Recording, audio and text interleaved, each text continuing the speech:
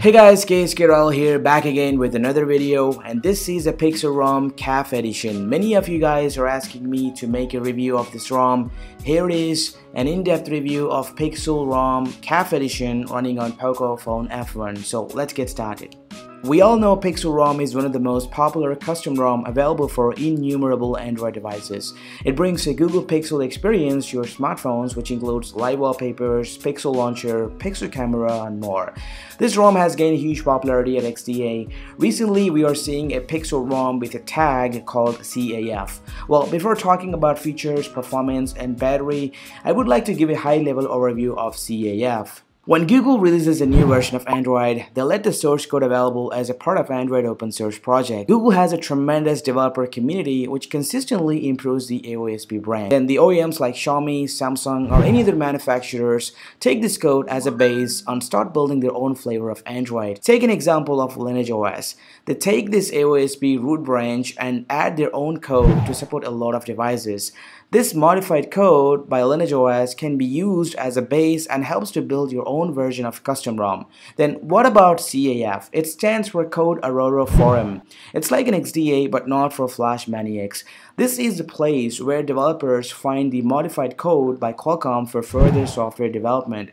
Basically, AOSP root branch has a support for less devices. This is where Qualcomm plays a major role. Most of the Android smartphones are shipped with Qualcomm chipsets. Qualcomm takes this AOSP root branch and adds support for SoCs, ensuring that their processors can run a new version of Android as smooth as possible. This modified code is then given to the OEMs who uses a Qualcomm chipset, and then they can build their own flavor of Android.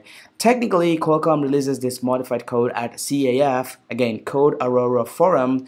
This modified code by Qualcomm is a big deal for developers. It contains all of the latest drivers, libraries, which improves overall performance and stability. Developers can then use the CAF, a modified AOSP branch by Qualcomm, as a base and port their own version of custom ROM. So, CAF-based custom ROMs are more optimized and performs better than the normal AOSP-based ROMs. Now let's talk about the features of the CAF edition Pixel ROM. When it comes to the features, you will get all of the Pixel goodies, which include Pixel launcher, live wallpapers, Pixel camera, and more. One of the biggest assets of this ROM is the dark mode. Now it works throughout the system. You can enable the dark mode from settings, display, device theme, and choose a dark option. Once you have done, you can see the entire system UI adopts the dark mode. The notifications are also turned into the dark, which actually looks amazing, and it is really useful during night times. You can also enable the dark mode from quick tile section. Simply a tap on the battery saver icon and that's it. It will trigger the dark mode and improves the battery life. A part of the UI features, normal things like Wi-Fi, Bluetooth, Wi-Fi hotspot, LTE, LTE, fingerprints, IR cameras, face unlock, UPI applications. Yes, it does work fine without any issues. So anyway, moving on to the performance. The Pixel ROM CAF edition handles everything without any hiccups. All of your applications and games opens up faster. Like the normal Pixel ROM, CAF is better smooth. The transitions are so fast and smooth. But when it comes to playing big games like PUBG or Asphalt 9 Legends, the Pixel ROM CAF edition lags a lot. There are huge frame drops and you may encounter while driving a vehicle within the game.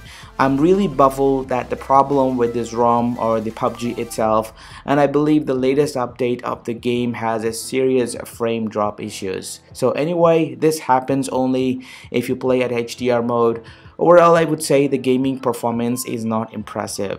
So as usual, I ran a benchmarking applications like Antutu and Geekbench, and these are the scores which I got on my Poco F1.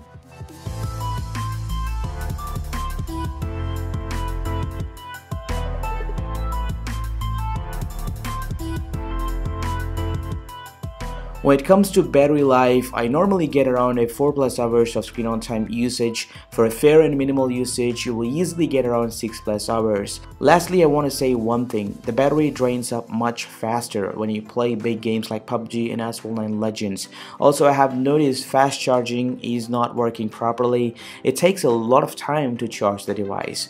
Overall, I would say the battery life is okay, not great when you compare with a normal Pixel ROM. So the bottom line of the video, keep in mind this is the second build of the Pixel ROM CAF edition. It takes some time to work much better.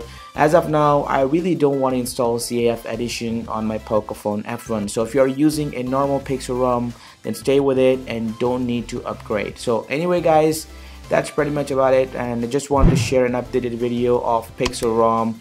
If you like it, hit the thumbs up button down there, and don't forget to subscribe and consider clicking on bell button to get notified. So thanks for watching. This is KS Kyle. I will catch you in my next video. Peace.